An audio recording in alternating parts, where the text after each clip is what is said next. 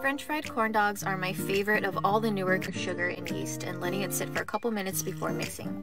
Add salt and flour, mix until smooth, and set aside to rise for 1 hour. Cut a potato into small cubes and soak them in water, then skewer your favorite hot dog or sausage links. I like these thicker and dewy sausage links, and I want cheese and sausage in every single bite, so I'm wrapping cheese slices around it. Drain and pat the potatoes dry, toss them in cornstarch and a pinch of salt, then lay some panko breadcrumbs next to them. The batter should be doubled in size by now. Dip the skewer into it using a twisting motion to coat it as evenly as possible. You may need to use your fingers to move it around.